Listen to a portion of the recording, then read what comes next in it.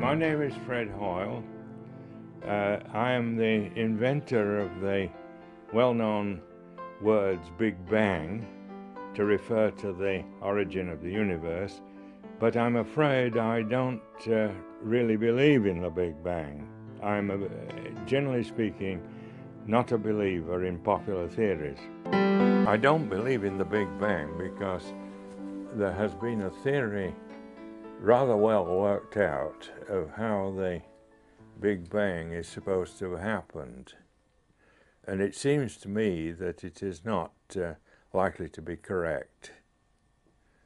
So there are too many assumptions in it for me to like it, and it is too far removed from astronomical observation. Quite obviously we can't